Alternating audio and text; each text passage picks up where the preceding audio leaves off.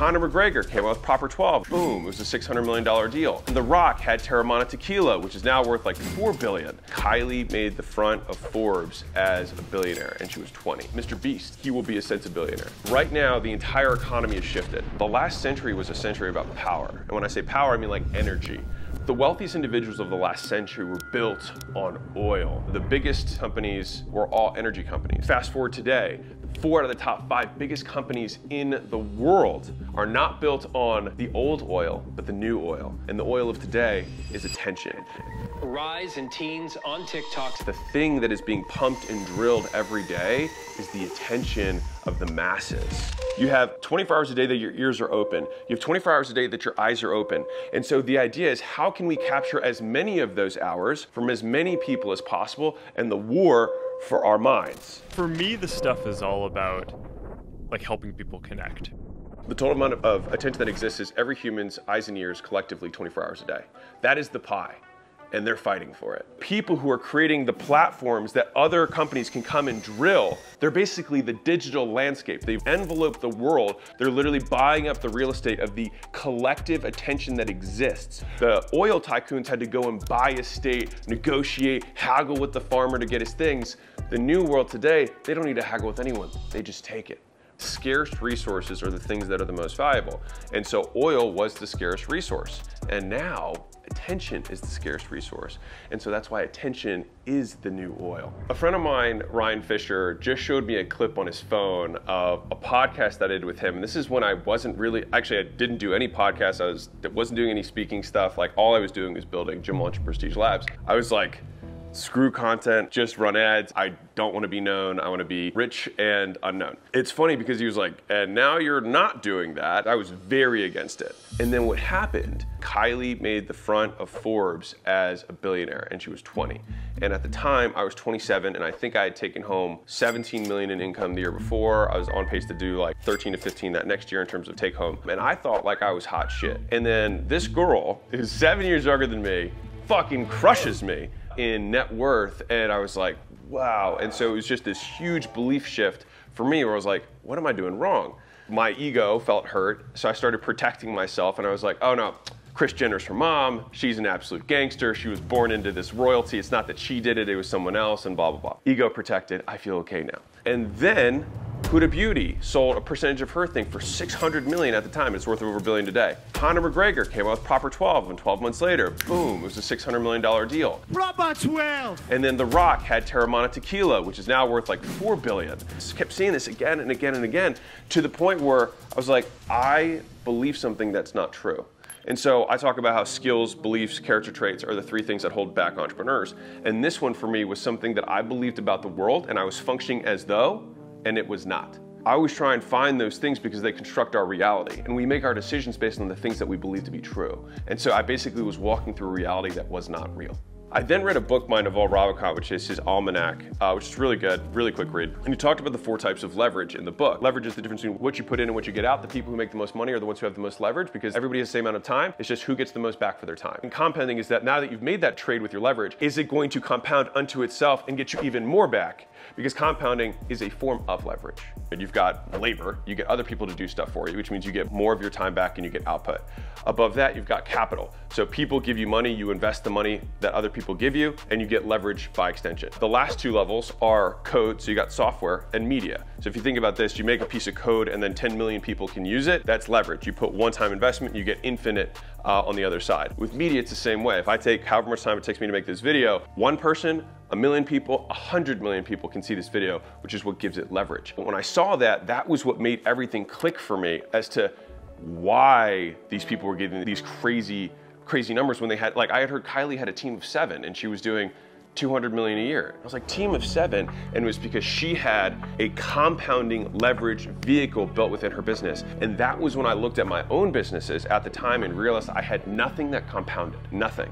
I almost became dissatisfied with the business that I had because I realized that whatever I wanted to do next, I wanted to have a compounding vehicle, something that multiplies unto itself over and over again. So Warren Buffett could build Berkshire Hathaway because the money itself compounds and compounds and compounds. And on a long enough time horizon, when you keep rolling the snowball, after you do that for 40, 50 years, you have a big fucking snowball. You have to unlock one of those 4 types of leverage. And so when I looked at that pyramid, I was like, well, I understand the leverage of labor, so I've got that. I'm now in a position where I have capital that I can deploy. Now, I don't have other people's capital because that's not what I want to do with my life right now. But when I looked at software and media, I was like, given my skills, etc., I could be better at the media side than I could at the code side. But I still wasn't there yet. I looked at these people that are ultra famous and I was like, well, I'd still rather be anonymous because they've got all these stalkers and weirdos. Hey, good morning, Kanye. Shut the fuck up. When you get exposed to 10 million people, if you figure 1% of people are crazy, you got 100,000 weirdos. Anyways, I go to have dinner with a friend of mine, Dean Graciosi, he gets like weirdos that come to his house and all that kind of stuff. And I was like, how do you deal with this? I was like, why do you think this, like, how is this worth it? He sat me down, he was like, dude, if a couple weird letters, you know, every day or every week is the price I have to pay for the impact I want to have, he's like, I pay that price any day of the week and twice on Sunday. And there was just like this pause when he said it, between when he said it and he looked at me, and I just felt like it hit me because I was like, God, I'm being such a pansy. I want to make real business education available to everyone. If I say that that's what I actually want to do, then I need to match my actions to that. Otherwise, they're just empty words. I hate doing something that I don't get credit for later. And so the idea of making a short that is going to float today and then disappear into the ether tomorrow, right? Or make a post on Instagram that's going to be gone in a week, like no one's ever gonna see it again. To me, taking the scarce resources of my time and then having it vanish, I couldn't make that work for me. It was a huge belief that I realized the content is not the output, it is the input.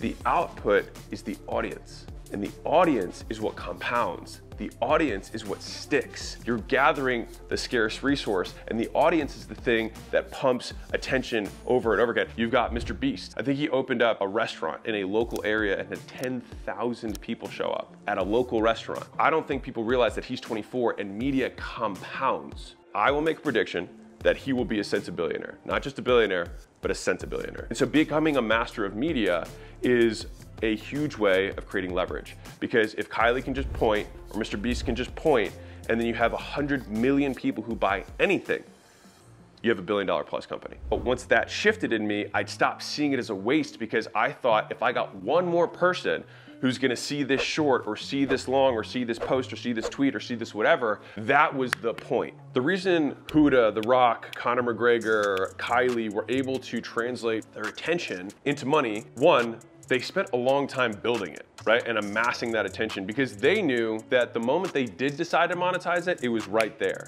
Think about how long The Rock has been building the brand of The Rock before he signed his deal with Under Armour, before he made Terramana, before he made Zoa. 20 years he'd been building this brand. People piss and moan about the fact that, you know, they posted content for 4 weeks and they're not famous yet. One is they waited a really long time and they didn't ask, they give to their particular audience. The longer you can wait, the bigger the ask can be at the end. The longer the runway, the bigger the plane that can take off from it.